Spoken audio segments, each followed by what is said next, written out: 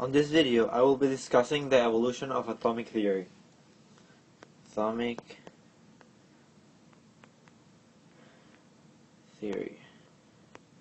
So, there were 5 models of the atom, you could say. From Democritus,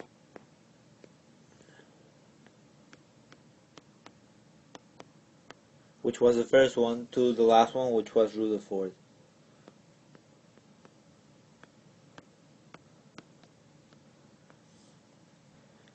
I'm gonna explain each of them as the video goes on.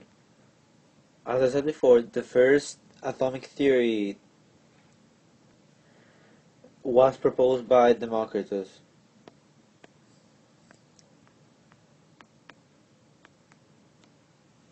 So what he said was that matter must be composed of individual, indivisible particles. And well, in Greek, atomos means indivisible.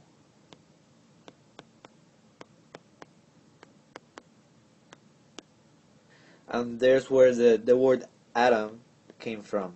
So atom came from the word indivisible. And that's what Democritus said, that there was just, like, matter was composed of individual, indivisible particles called atoms.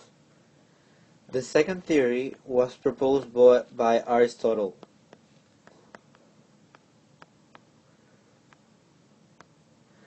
And well, it wasn't his best theory, let's say. He said that it is impossible for nothing to exist. The universe is comprised of 4 different elements. The first element being earth, then air, water, and fire. And although it may seem really as something that no one would believe, it actually stood by for 2,000 years. And well, as you know, it isn't true. We're not made of earth, air, water, and fire.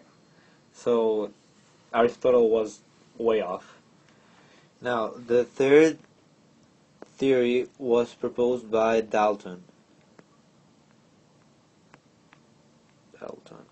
And Dalton said 5 things in his atomic theory proposal. As Democritus, he said before that Dalton said too that matter is comprised of tiny particles called atoms. So atoms. Then he said that atoms are indivisible, as Democritus said too.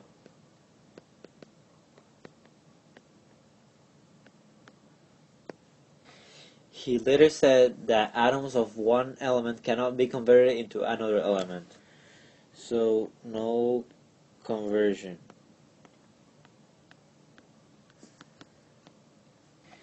He also said that atoms of an element are identical in mass and properties. Properties of one element are different from those of another.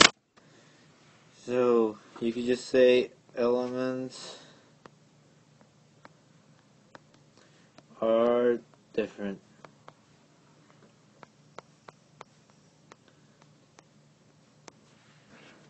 And the last thing Dalton said was that compounds result from the combination of atoms from different elements.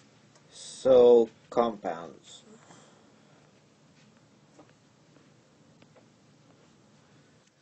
But as we know today, all of these points are wrong. His theory wasn't really true. And well, his theory is just represented by a ball, which would be the atom. The fourth theory was proposed by Thomson. So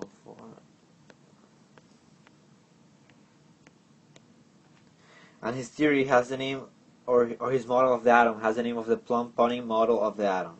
Plum-Pudding.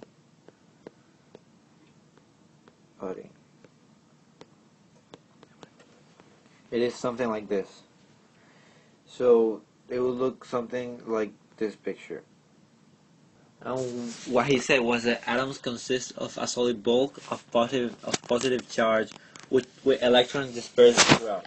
So the bulk would be all of the pink area. All this would be positive, and you can see the little yellow electrons all around it. Like, you can think of it like a bread with raisins. The bread, which is like the dough, would be the positive charge, and it will have like stuck to it the raisins, which would represent the electrons, which of course hold a negative charge.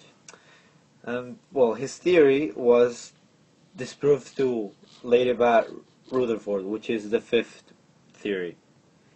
So, as I just mentioned, the fifth proposed theory was done by Ernest Rutherford.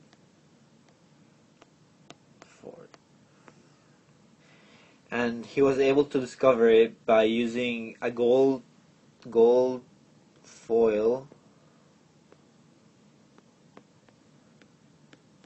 experiment.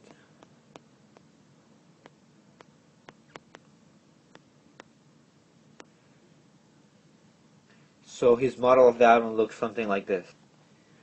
And well, his model of the atom says that the positive charge is concentrated into a small nucleus of it's just positive charge, and instead of the electrons being stuck to it, they're orbiting in their orbits. So it is totally different from what Thomson said before. There's a nucleus with electrons orbiting around it. And those are the 5 theories of atomic theory.